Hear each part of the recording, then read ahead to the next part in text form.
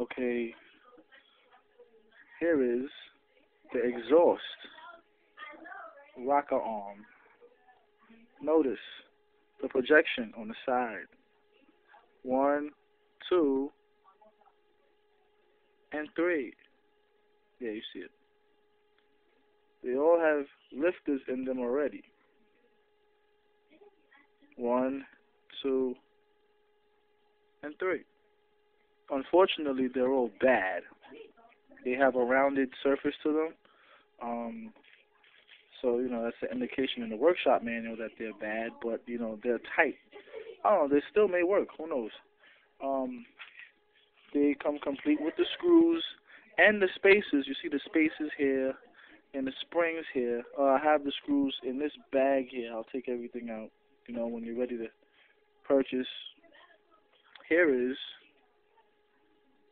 the intake side. All 6 rockers, they all spin freely on the shaft. All rockers have lifters in them. Some of them are bad, some of them are good. However, when you when you squish them, they're tight as hell, so they still may work. This comes with the screws also, and the springs to separate the rockers from each other. When sitting on the cams, I guess. They all have the projections on the side, as you can see. All the newer modified versions.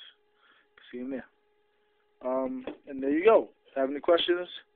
PM me, Chase NYC. Peace.